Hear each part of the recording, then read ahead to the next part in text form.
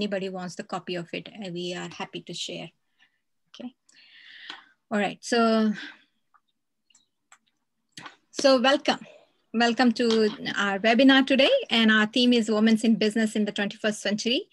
And that entrepreneurial ability combined with skill set, knowledge, and hard work has produced outstanding women entrepreneurs in the global business.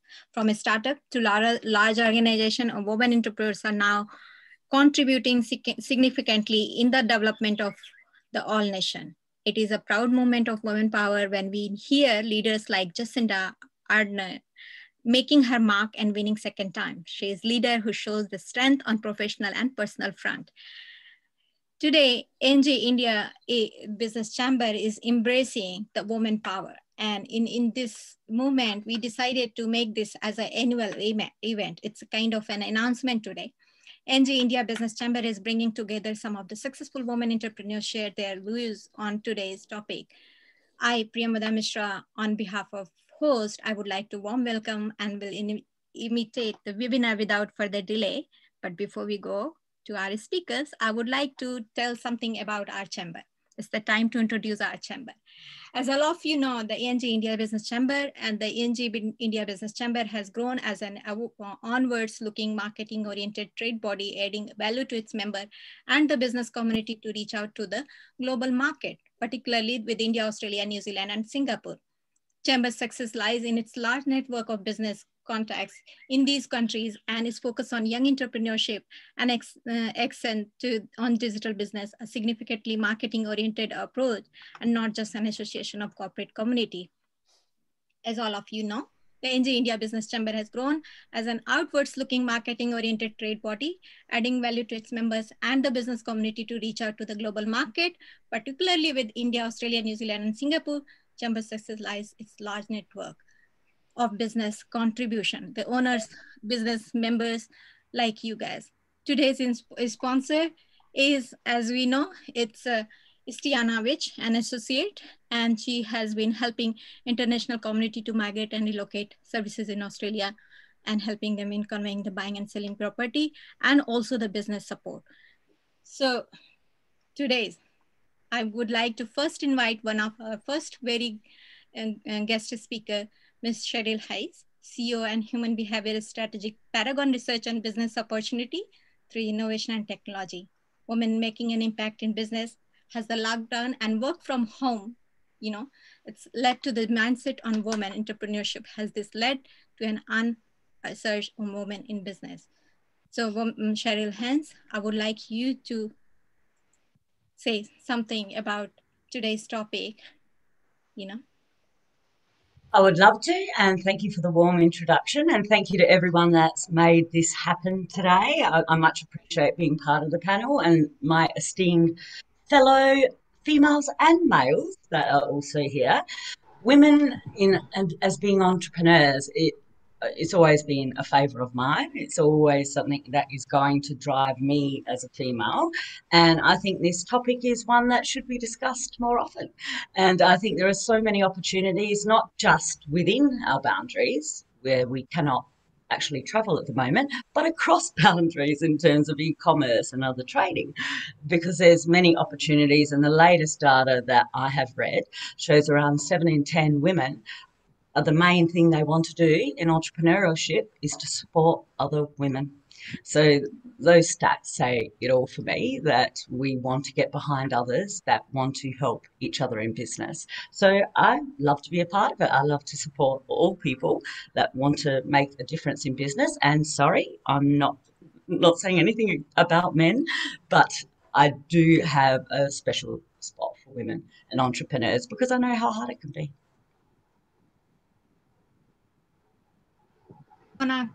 Just say how the women are contributing in today's market in Australian business orientation, and how we can facilitate from bringing Indian women, Indian businesses and Singapore businesses, and what's happening in the entrepreneurial zone here, and especially in innovation area.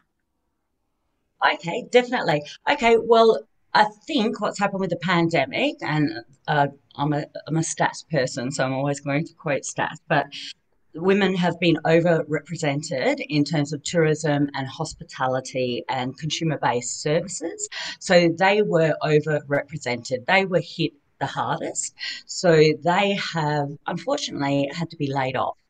Then you add childcare, which was taken away in Australia. So all of a sudden, they are the main people that are looking after the household, and they're also, well, statistically, 3 times more likely to spend more hours at home on caring, looking after the family. And this is just stats. I'm not saying it's right or wrong, but they're more likely to do that. And we all have 24 hours in a day. So unfortunately, the women have had to adapt. And some women have done it brilliantly, and they've pivoted and their business models have changed, and they've looked at different e-commerce and online opportunities. And I think it's fantastic. I love the case studies that I hear about that. It's just a time aspect, and also having the knowledge and the networks to look at the grants and trends that are available for entrepreneurs, because we're a smaller sample than what the males are. So our statistics seem to be seen as biased in a certain way. But I see the good side, and I think there's great opportunity when we explore it and talk about it. Do you also see the opportunity of collaborating from the businesses overseas?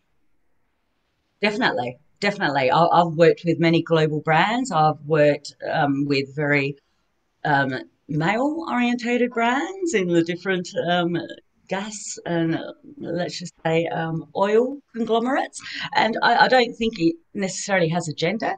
I think it has an aligned purpose of the ultimate goals. I think it's even more prevalent to be able to use e-commerce and leverage it to our ability at the moment.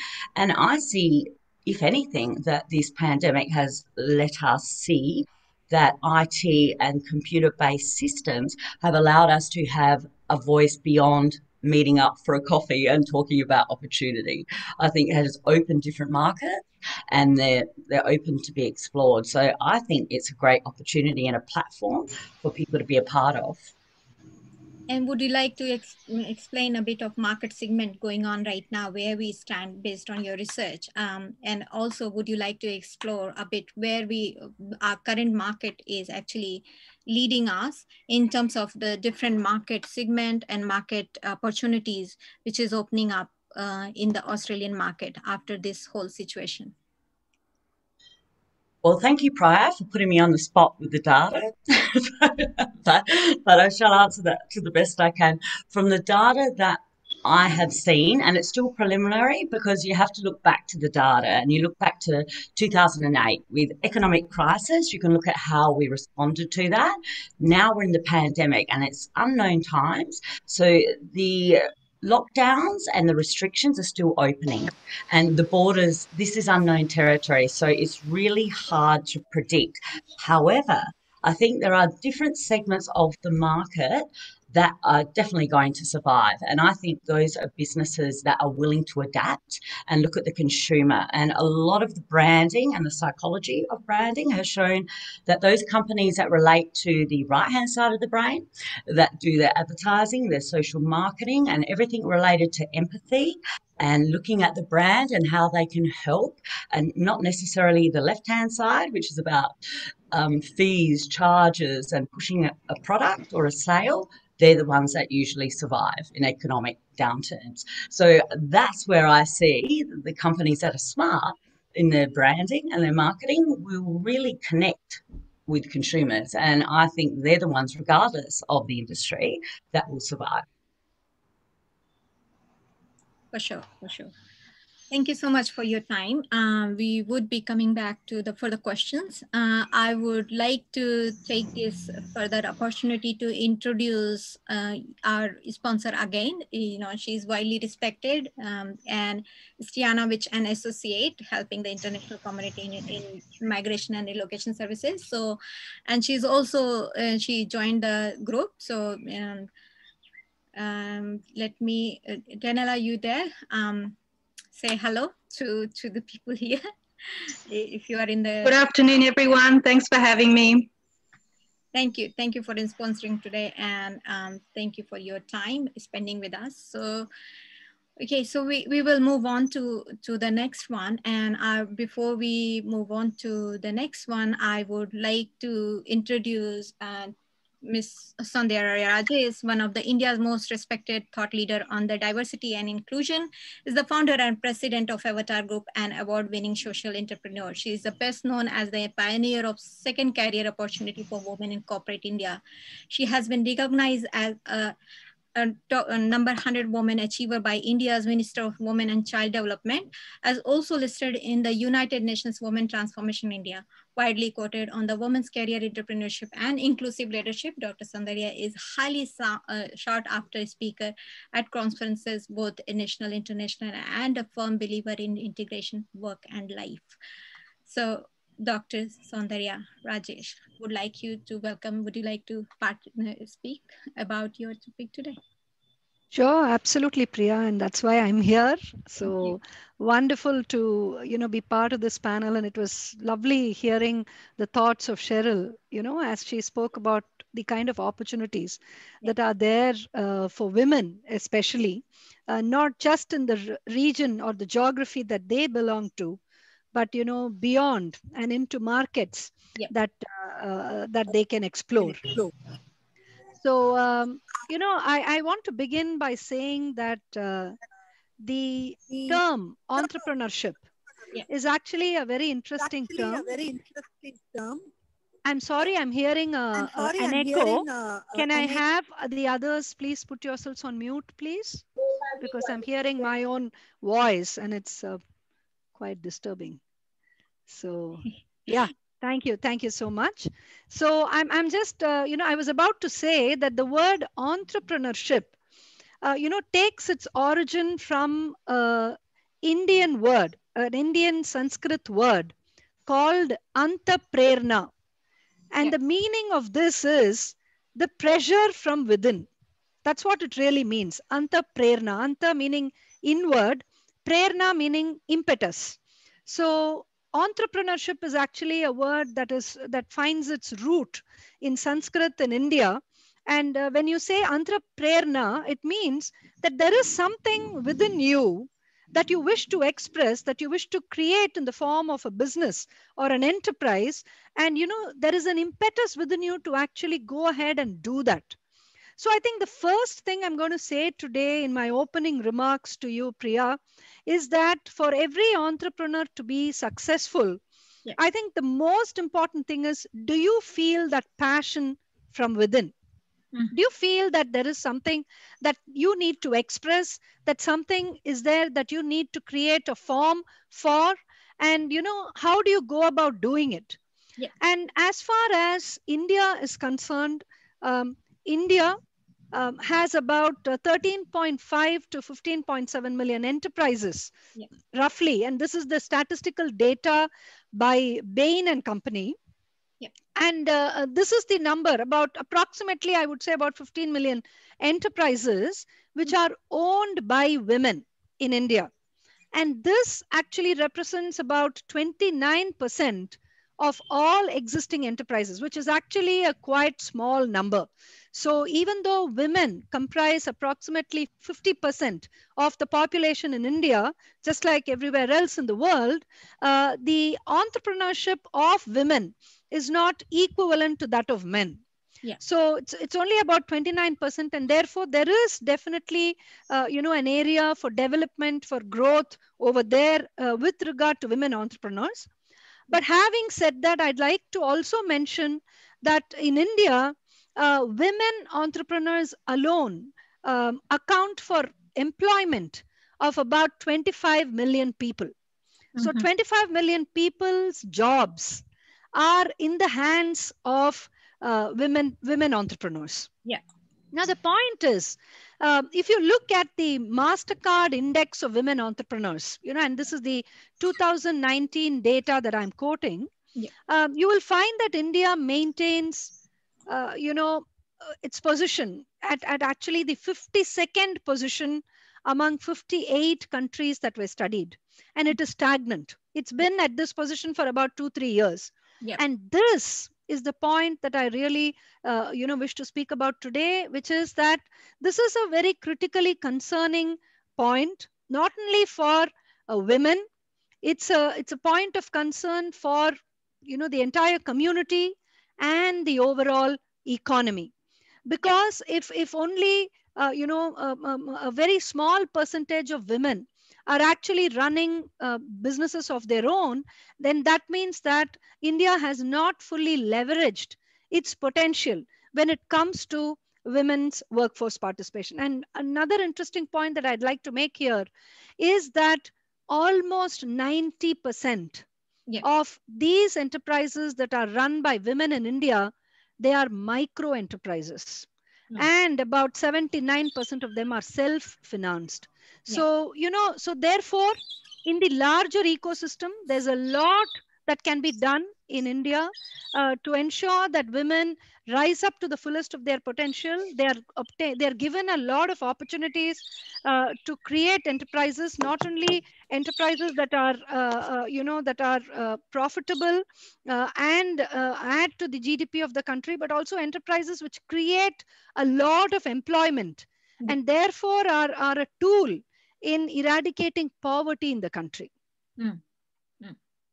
Very interesting. I mean, I've been following your work for a while, and I always impress the contribution you bring to the people's inclusions and activities on the women's entrepreneurship and your support.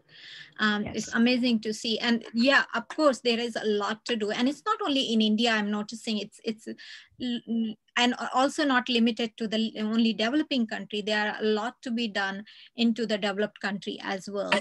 So I'm pretty sure that these facts has to be implemented across the world when it comes to the women entrepreneurship, isn't it, doctors? Yes, absolutely, Priya. Absolutely, yes. So when you talk about avatar diversity, to explore.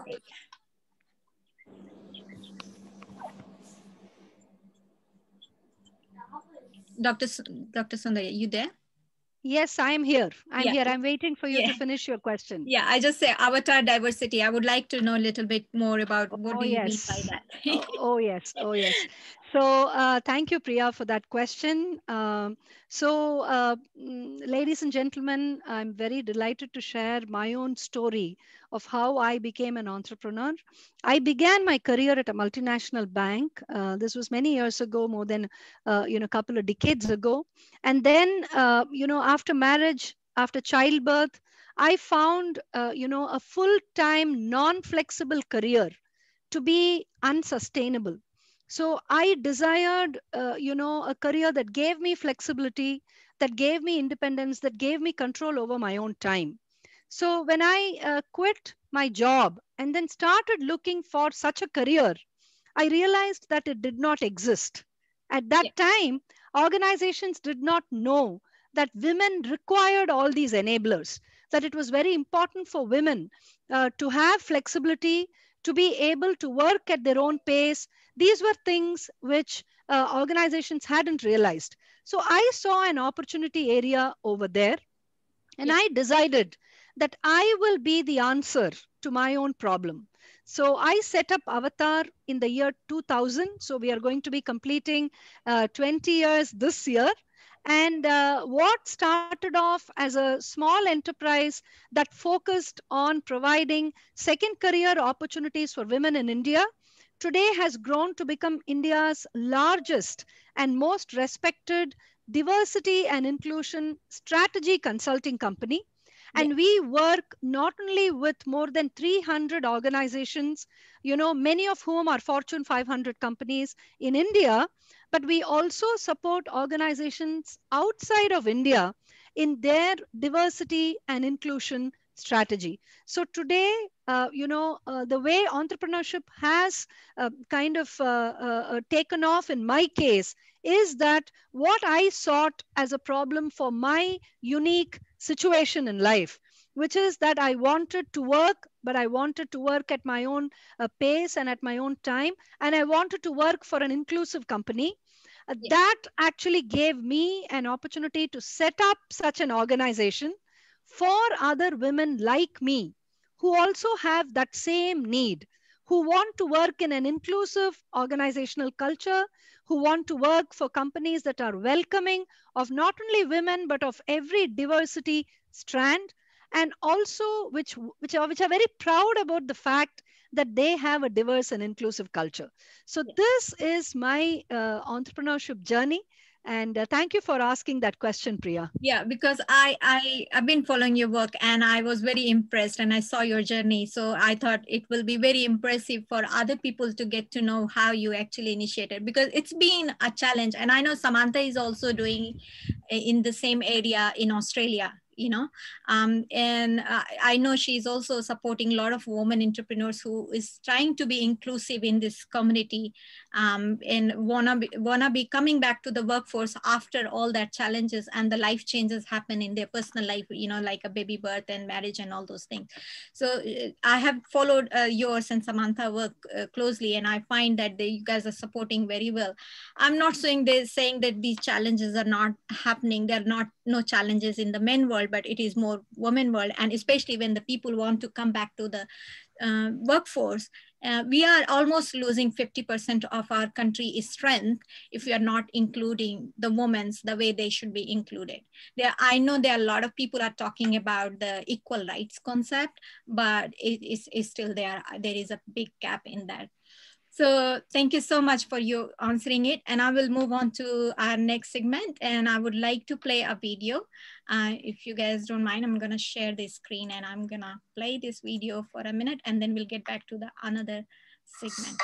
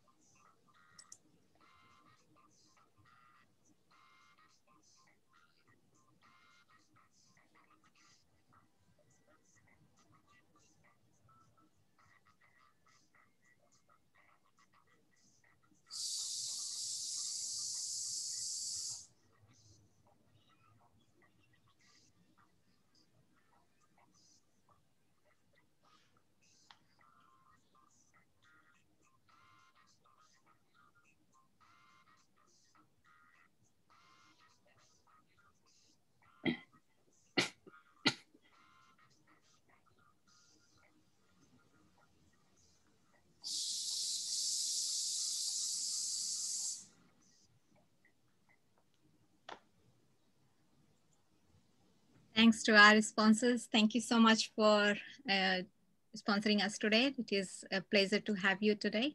I would like to go to the next segment now, and it's my pleasure to welcome Ms. Samantha Morris, Vampire Coach at Vampire Melbourne, on opportunity for startups and solo entrepreneurs in Australia and marketing strategies in international business. So Samantha Morris, I would like you to invite and join our event today and speak something about the work you have been doing and supporting the way you are in the women's entrepreneurship journey. Yes, thank you, Priya. It's so wonderful to be here today and to share some of this knowledge with other women. Fempire are a female-focused brand, and we work with women who are starting up or trying to grow businesses, not only here in Australia, but this year has really seen our brand blossom into international markets, which is really brilliant. Yeah. Yeah. So you want to share something, the work Fempire has been doing, because I know this is originated from the Perth, Western Australia, and you guys grew up from there. Yeah. Yes, so Fempire was actually founded by Marnie Lefebvre, whose work origin started with jobs all over the world, and of particular note, working with Richard Branson. She came back here to raise her family and was really, really focused on the values around what women bring to business. And I really resonated with those values. So when the opportunity came to become a coach with Fempire under that brand, I really jumped at it, because I really do believe that women are such an important part of the business landscape. And I think that we really need to change the way we operate and run businesses. And it needs to be less of a domination on masculine characteristics. And I think that not only women stepping forward, but it's good for men to have the opportunity to develop the parts of them that are more in line with with their feminine side. Yeah. Would you like to share your screen and show your presentation, if it's okay with you? So I've put together a bit of a presentation for you today. So can you all see that? Yeah. Okay, wonderful. So once again, hello, everybody. Thank you for having me here today. I'm going to talk to you a little bit today about the opportunities for startups and solopreneurs in Australia, and also a little bit about marketing strategies for international business. As I said, Fempire is a female-focused organisation, and we feel that women are very much involved in growing meaningful and impactful and sustainable businesses, and that's really, really needed in the world right now. Surinder, can you please mute yourself? Yes, Samantha, go on. Sorry. Yeah. So successful international opportunities for women lie in collaboration and joint ventures. Yeah. The Australian business landscape is slowly changing. We're a country that is economically supported by the dominance of small businesses here. And of our small businesses, 34% of those are owned by women, and that number is growing, and it's growing at a faster rate year upon year. Mm. So what's really exciting about Australian small business is that we lead the charge for being innovative when we collaborate with our international partners. Yeah. So that means we're really open to sharing ideas and the benefits of learning that come from joint ventures and collaborations. So this year has seen the market for manufacturing open up because of COVID. You know, a lot of the manufacturing and importing into Australia ground to a halt. So it's really opened up the opportunities for other countries, such as India, to step up their negotiations with Australia to become, for example, importers of goods and services. Our interest in innovation has seen us push for more women to also be involved in STEM, and that is emerging through the development of a lot of grants in Australia for startups and entrepreneurs. And I'll be really, really interested actually to see what the statistics reveal in 2021 after this year of massive disruption. Back in 2015, this report was prepared by the university, and that at the University of Melbourne, and that paints an outline of what the average small business owner in Australia looks like as a woman. And we're pretty well educated. We're a little bit older, which means that although access to finance is a bit of a problem, a lot of us sort of have a little bit of money behind us. So that certainly helps in business. So some of the biggest challenges that we face as women in business, number one is acquiring customers, and that means you need an understanding of marketing. We do all face the challenge of balancing work and our passion for our careers with the responsibilities we have for family. And that's not just raising children, but that's also being caregivers to older family members. And it does usually fall to the woman, no matter how hard we try and say that it should be shared, it does fall to us. In adopting technology, one of the biggest problems we've got there is the lack of funding. It's really difficult for women to get funding sometimes to fund technology in business. Financial management can also be an issue just because it's very, very different to manage finances in business than it is just to be running your household, because there are implications associated with taxes and things like that. So, and also women really do need flexible work arrangements. And sometimes if we stick with the business norm, which is 9 to 5, those arrangements don't work for women who have other responsibilities. So how can we win? Well, one of the great things that I'm seeing growing in Australia is the networking groups that are targeting women and supporting women. And that is a really good way for us to connect, because we've been a little bit hidden in recent years. And even though we have some quite successful women in business and in entrepreneurship, they tend to not be, they don't have the spotlight shone on them. So we don't have those mentors to look up to. So the other advantage of collaborating with an international partner is that you can leverage time zones. It's not actually a disadvantage. You can have ways to extend your workday if you are partnering with someone in a different time zone. There's also the opportunity for mutual learning, because anytime you collaborate with somebody who has different experiences and different skill sets, that's only an advantage to business. And of course, it can be more cost effective because you can pool your money for things like marketing. It's essentially you can double your budget, which means you can do a lot more with it.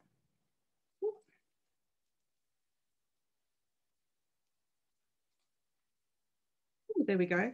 So marketing is all about standing out from the crowd, being found and connecting with your audience. In a recent survey by the Australian International Business Sector in 2019, it was revealed that there was a predominant reason why Australian businesses were not already working with India in particular, and that was a difficulty in actually finding partners. So regardless of anything else in business, you can't be the world's best kept secret. People have to know that you exist, and that's why marketing is really, really important. Speak up. So there's some really key factors for being successful in marketing. One is trust. You really have to develop a relationship that's based on trust with people. Particularly when you're talking about global markets, because you need to be able to trust your partner and their delivery and their product and their service. The other one is relevance. So customers that buy from you, they do so because you've got a solution to their problem. And this is true no matter where you go. So your marketing has to be solution oriented, and that means getting to know your customers really well. You need to speak their language. And when I say that, I'm talking about cultural lingo. For example, if as someone in marketing might talk to somebody else and talk about posting on stories and doing reels and things like that. If you're not around social media, that language barrier stops you from communicating effectively. For marketing, you definitely need a framework or a plan in which to pull all your messaging together. And whatever you do, it needs to be scalable, because you've got to consider room for growth in business. So when you're investigating international markets and doing your marketing, you've got to do your research. It's really, really important. You have to understand differences in language, in education, the expectations of the people that you're delivering to, because they can be quite different from what you're used to within your own country. There are always cultural differences, and there are subsets in culture as well. And also differences in technology, from the devices that people use to the availability of the internet. There are political and legal requirements, and you have to be very much in tune with what those are. And of course, business practices and customs can also be a really important factor to get right when you are doing international business. But despite all of that, I would like to say that I would never tell anybody to not go ahead with international business. It's really important. Don't let the borders or the barriers stop you. So thank you. I'll just finish sharing there. Thank you, Samantha, for your input. It is very important to have your perception in the market, the way you are creating your perception and how you're gonna be perceived in the market. Your business is gonna actually define and showcase based on the perception you are creating. And yeah, marketing is a key element for sure. And also thank you for sharing those challenges you have been seeing in this area with the women. That brings to our next segments. I would like to invite Jayanti. Jayanti Manin, and Ms. Jayanti Manin is a successful woman entrepreneur and director of Chase Resource Management, Singapore, India, Houston, and Dubai. Multifaceted personality. Ms. Jayanti has more than a decade of experience in the field of oil and gas and commodity trading. A very active member of the Singapore Indian Chamber of Commerce. She has represented the Prime Minister's delegate to Germany and also took part in the Vibrant Gujarat Global Summit representing SICCI, a recipient of several prestigious awards. Ms. Jayanti is also an effective speaker on many forums. She's based out of Singapore. So I would like to invite Ms. Jayanti Manin.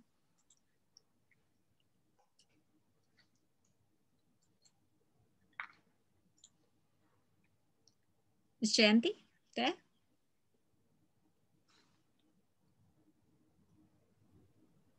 Very good afternoon to all of you. I'm Jayanti again, and I'm the Director of Chase Resource Management Private Limited. It's a supply chain management company we support drilling companies, and we do EPC for drilling and exploration companies. Today, the topic I'm going to talk about is on women making a difference in Singapore business. Okay, Singapore, as you know, many of you might have visited. It's a very vibrant city, and it's also a financial hub with a population of 5.7 million residents. And with its strong links, Singapore has developed into Asia region's largest center for foreign exchange, for commodity trading, as well as a wealth management hub. Okay. Women make about 26% of all business owners, and we have been beating the odds and breaking traditional stereotypes, especially in the startup world today, where there is no lack of amazing female entrepreneurs to recognize and celebrate. In Singapore, we have advanced in many areas, of course, the women entrepreneurs, including education, workforce, politics, boards. And though gender equality still exists due to cultural phenomena, due to social pressures, the government is taking a lot of efforts to make a change to our cultural and value system. And the whole society is getting retuned, and women are actually making a real difference in the business world now. There has been an increase in representation in corporate boards and listed companies in Singapore. Sorry, sorry to interrupt, Jayanti. Guys, can you please mute yourself? Just please respect. Thank you. CA Shangani, please mute yourself.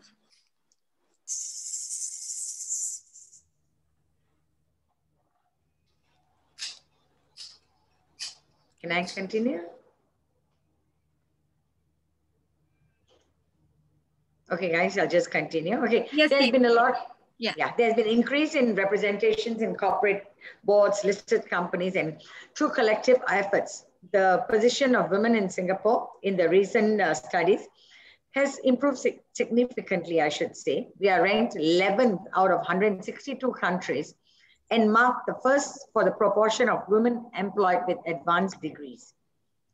Looking at statistics, one of the studies done ratio-wise, 73% of female employment has in 2019, and out of that 16% were holding board positions in 100 listed companies. And among ASEAN, highest women CEOs have also been recorded in Singapore. And in Parliament, we have got like 28 seats taken by women out of 95 seats, which is like 30% of women take the seats in Parliament. Women have really been making a difference in Singapore business despite their heavy load of looking after their homes. I think that's really amazing. Next few minutes, let me share my own experience as a woman entrepreneur in Singapore. And maybe that could give you an insight of the acceptance of how Singapore is taking it. Like for me, I started my business 15 years ago. I started a business with my partner in a male-dominated industry, oil and gas. Yes. So it was a fluke and an opportunity thrown to me. It looked really crazy to me. My current business partner wanted to start this oil and gas company where I had no experience at all. Being from more of a business, having a background of business administration, I had no clue about what engineering was, how oil and gas was going to be. And in the early 20s, we could see that it was a very rapidly growing industry in Asia, especially the ASEAN. And I went in with two minds. I was not at all confident, and I really did not have faith in myself. Will I make it in this business? And as I went slowly, I learned a lot of things. And one of my experiences in Brunei, when I went there for a meeting, they threw me in front of many engineers, experienced engineers in Shell. And they told me, you have to make a presentation. Truly, though I was in oil and gas, I didn't even know how a pipe would look like in a vessel, or what was drilling, what do they even use to drill. But of course, being a woman was always an advantage. People would not, they would give you a chance, a benefit of doubt, and they won't embarrass you. Okay, so I just went to speak about anything and everything which I did not know about. And it was a real nightmare to me. I absolutely had no clue about what I was talking. But at the end of the day, when I came out of that meeting, that gave me the confidence that I could do it.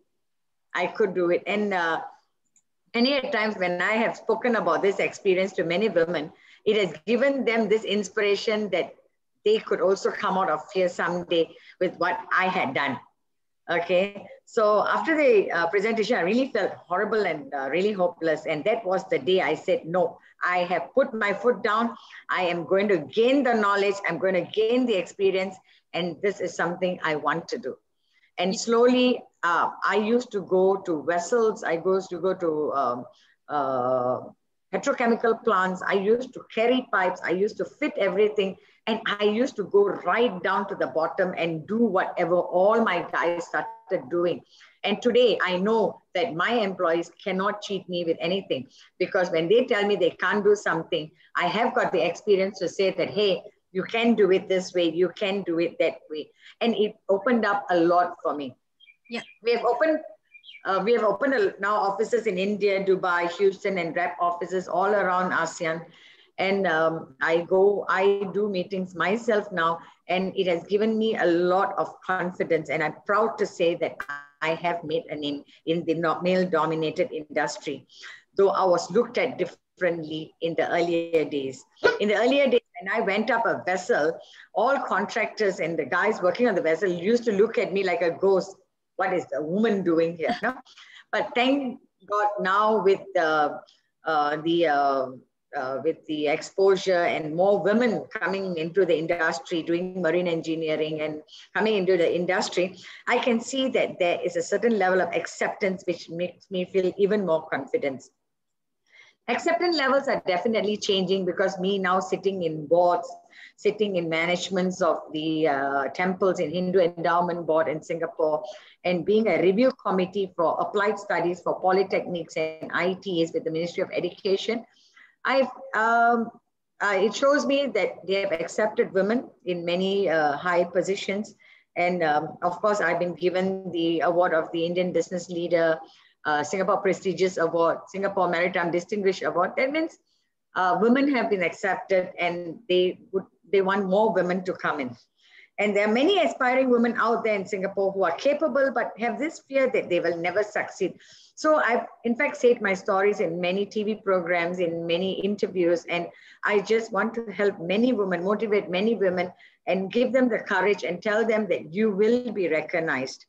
As the saying goes, risk something or forever sit with your dreams. So I would rather risk and go in it than just sit back. Women should positively enter the business world with courage, and there will be no turning back, trust me. And I encourage all women to make a difference, not only in Singapore, in everywhere in the world, and hope we can see this happen. With that, thank you for your time, and I'll be ready for your questions. Thank you. Thank you. As always, it's always pleasure listening you, and thank you for your inspirational story. It showcases, yes, acceptance is growing in all industry. When I see parade on 26th of January, it's just changed the whole mindset where, army, marine, oil, IT industry. When I came, there was not much leaders back in those days in India. And it is amazing to see how almost 50%, IT workforce is women now in India. It's amazing acceptance is coming from all society and all facade of the life. Thank you for sharing today. And, that actually reminds me, Maya Angelou's poetry says, you may write me down in the history with your bitter twisted ties.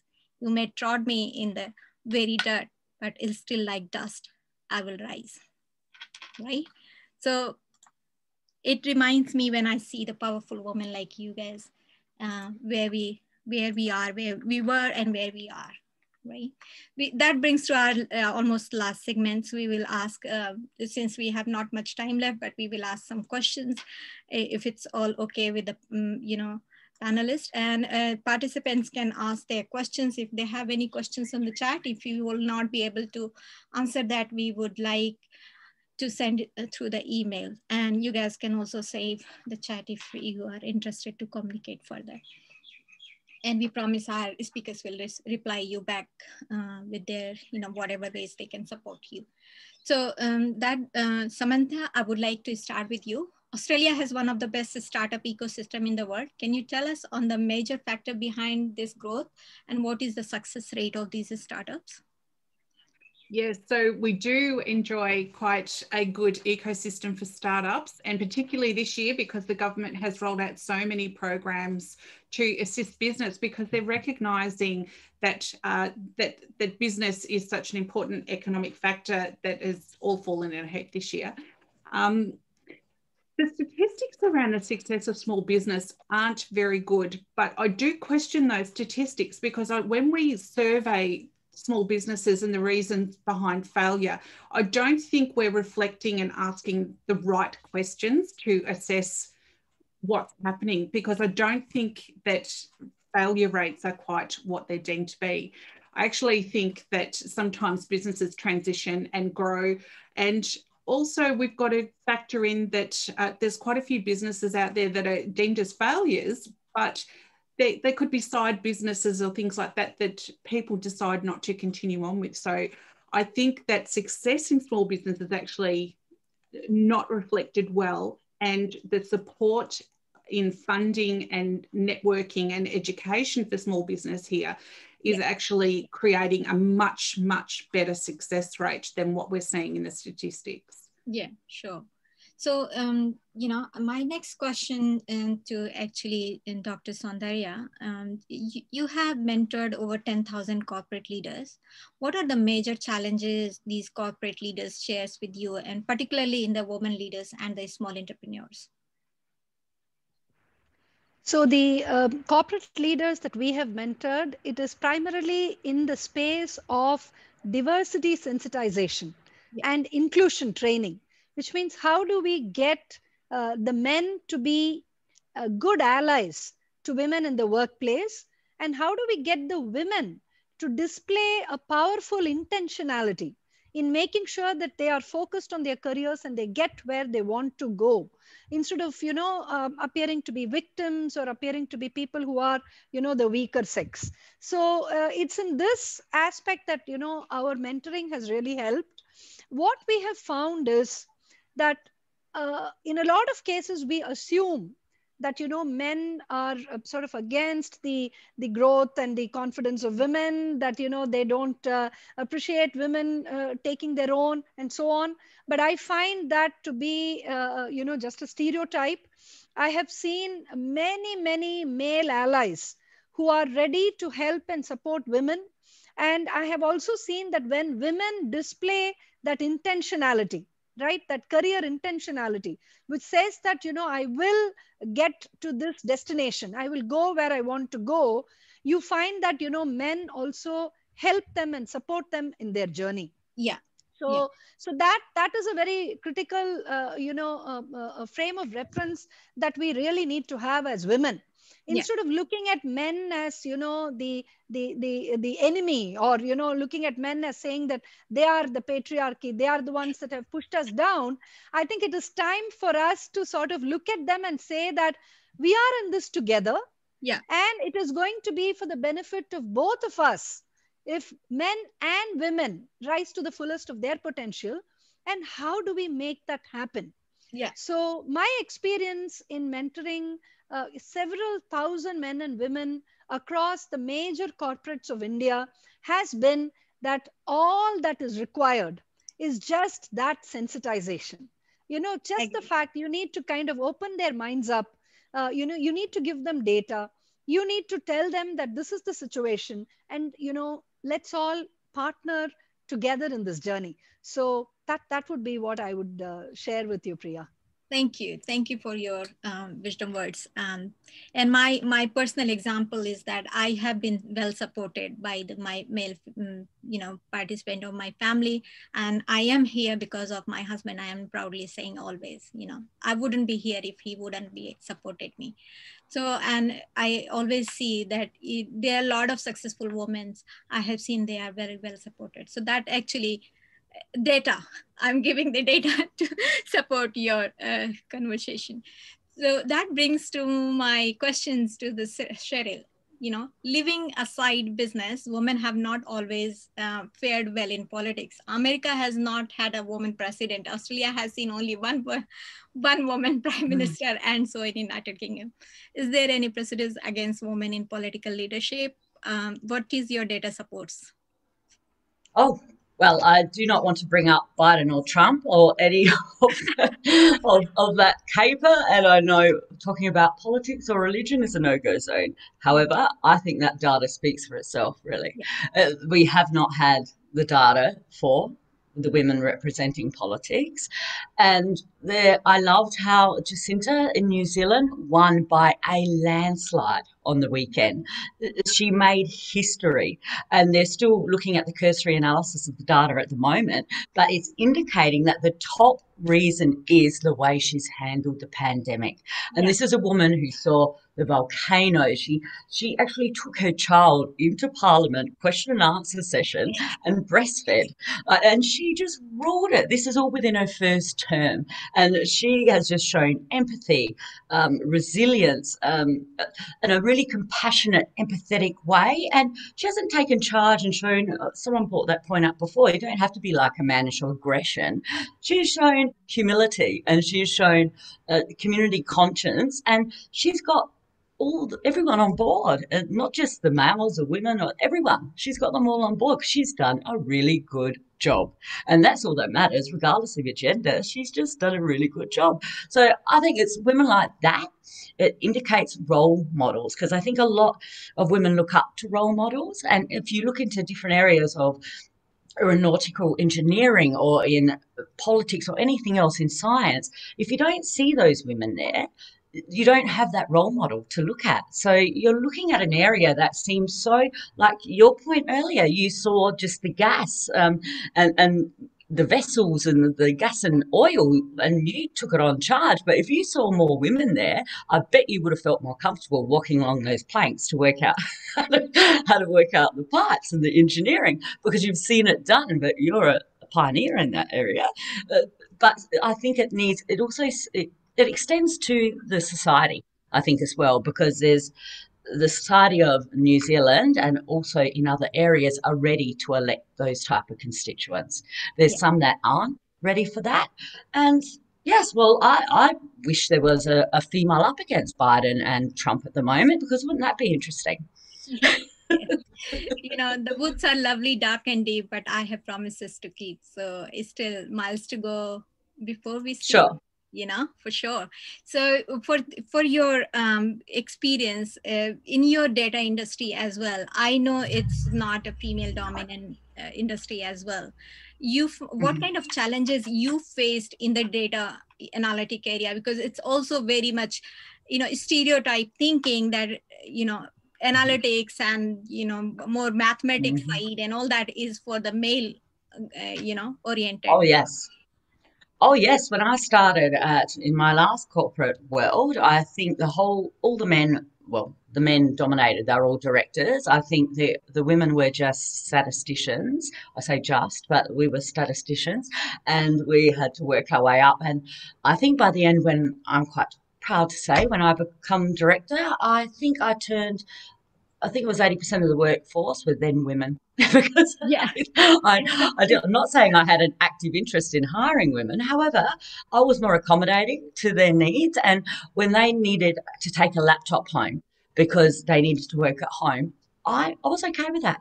Because as long as they did their work, why do they have to be in the office? I think it's more about appreciating how people do their job and meeting the deadlines and appreciating what they need. And that was what I was all about, and not seeing that, oh, they're going to have a child, how are they going to get back in the game? No. How do we keep them in the game? How do we keep them in the game and provide them with the tools and this? Because guess what? Their loyalty to the clients and to us is going to be forever. Yeah. And I realised that early on, and that's why I still have many young women that I mentor, and I love them because they will always remember me for helping them through those times. Yeah, and it has always been said that if you help people in their toughest time, you will be the best leader at that time, and which you have shown in your career time, as I've been seeing your work a couple of times, and amazing to watch you. That brings to Miss Jayanti Manina. I know the word you have, you know, the journey you have mentioned, becoming a linchpin in your industry. I think it's a need for every single entrepreneur, no matter what you do, whether it is a male dominance or non-dominance industry.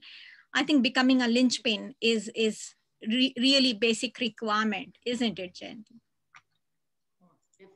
Definitely. Because firstly, I think it's also because women are always taken. I see this gender equality has always been there, and any woman generally who is more looked at, especially in Asia, as to do motherly duties. So when we get into any new industry or anywhere that we get to, right, if the basics are not there, they don't even look up to you. Yeah. So I think that's definitely very important. And as we show them that our responsibilities and the multitasking that we are good at, as women, I think it really helps a lot. Yeah, for sure. So that brings to my question to you, another one. As an entrepreneur based in Singapore, how do you find the atmosphere and support level from the government and from the industry in encouraging the women entrepreneurship in Singapore? Government has always been promoting women entrepreneurship in Singapore. And if you know Singapore is pretty fair, though there is a gender inequality, but it's more fair. And women are very highly regarded as responsible entrepreneurs. And we have good numbers of entrepreneurs, though at this point of time, when I say 26%, I think there are more entrepreneurs, and we can see in time to come at least 40% women entrepreneurs in Singapore. And with this, COVID has also made people understand that women are actually, with the work-life balance, women have proved to be also good entrepreneurs, and government is actually giving grants to women, especially. women, they are promoting grants to women to have a work-life balance with home and business and to come up more as women entrepreneurs. That's interesting. So like as you data suggests that there are a lot of support. I know Australian government is actually giving a lot of grants and support to women, and also in Singapore. And I have also heard a lot of support coming in India as well. Dr. Saundarya, would you like to mention something, the kind of support government is bringing for the women entrepreneurship?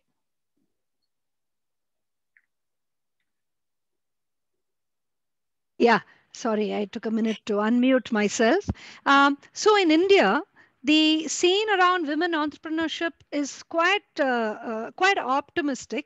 And I would say this largely because, especially after the pandemic, there has been a strong movement to ensure that small businesses, especially women-owned businesses, are provided with collateral-free loans in order to both set up their business as well as increase working capital. So this is happening. Most nationalized banks have been given the authority to sanction these loans, and a lot of non-banking organizations are also in this. You have the SIDBI, which is one of the big lending bodies in India, which has come up with several women-specific lending programs where they are hoping to ensure that women-owned businesses do not get left by the wayside when it comes to taking this up and running. Yeah. But I have a word of caution here.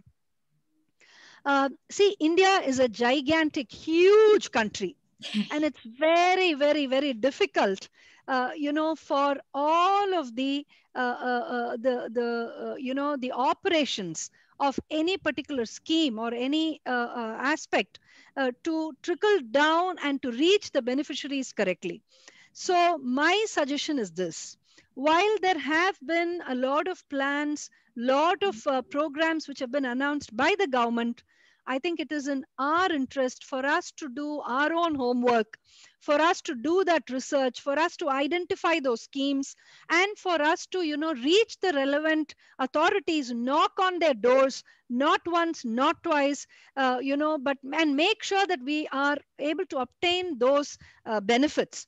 Yeah. And if we assumed that it would happen very smoothly the way it happens in other countries, in the so-called developed countries, I'm afraid that's not going to be the case. So yeah. While I know that there are schemes which show that there is a very strong positive side to that impetus in India with regard to women entrepreneurship, I would also urge every woman entrepreneur who's part of this audience today to not just rest thinking that the benefit will reach you in some way, but actually just get off and make sure that you are able to identify schemes which benefit you. Yeah. So that is super crucial, is what I would like to say, Priya. Thank you so much. And I think no matter which country you belongs to, it's like if you jumping into the water, you need to know basically how to swim, and as Jayanti mentioned, that you have to become a linchpin. You have to become, you have to understand the very big, every detail of the business. And I'm sure conferences like this can actually educate a lot of people, and the entrepreneurs are actually contributing a lot to educate. A lot of mentorship and coaching is going on. And I think it's still, there are a lot of big gap which we need to be filled out. And I think this kind of events are going to actually educate more people. That brings to our last video I would like to share a bit. One of our, long time in sponsor, which is in the education industry. So AAMC Training Group is an Australian nationally recognised training group that has offices located in Australia, Philippines, Indonesia and India. We offer accredited and non-accredited training across several industries in which we offer flexible learning options, such as online virtual classrooms, face-to-face learning, recognition of prior learning, and self-paced learning. Our partnership with the Royal Institute of Singapore allows our students to apply for globally recognised certifications for your current level of qualification. We also have a partnering agreement that allows students the choice to apply to 186 universities that are located in 27 different countries.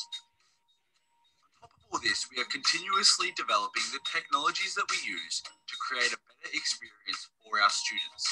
Most recently, we have been working on releasing the Study Hub. This will be a portal that can be used to manage students' course progression and professional development, creating a streamlined and easy platform for members to use. Our new app allows students to use our learning management system wherever they may be, with the ability to access course content whether they have internet connection or not.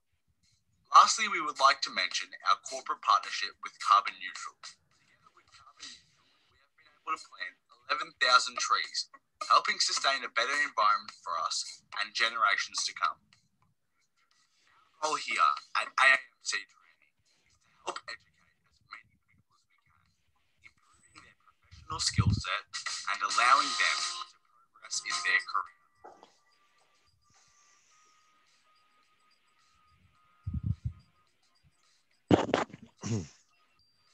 Thank you. Thank you for your time today, and it was amazing today hearing all that panelists and the people joining us today. Thank you for everyone who participated and contributed your time. I know you have been doing better things in your life today, but you decided to come here, and we are really appreciative to you. Anyone wants to connect with any of our panelists, they can directly contact our chamber. We would be happy to connect. And if you have any further question, please feel free to ask Mr. Santosh, who is the CEO of the chamber, and he can actually fill you with your information or any kind of a support you guys are looking for going national or international. And we are happy to support our current partner. Our current sponsor, she is always helping people to go overseas and establish their business. So if you guys are looking for any business establishment in Australia, she can help you in the business migration side as well. So thank you, Daniela, for your sponsoring today, and Istianovich and Associate are always there to help in case you need any help. So Santosh, that brings to our closing time now. Thank you so much, everybody. And we will see you guys another time on this. Yeah. Thank you, Priya. Thanks, everyone. It was an absolute pleasure. Like I said, yes, this was a total rock star panel, and completely enjoyed being part of this. Thank you. Thank you, Dr. Saundarya. Thank you, everyone. Thanks, Janti. Thanks, Cheryl. I concur. Thank you. Lovely to meet you, you lovely women, and I look forward to speaking in future. And all the wonderful men out there, yes, support us. Yes. Thank you. Thank you. Bye-bye. Bye. Bye.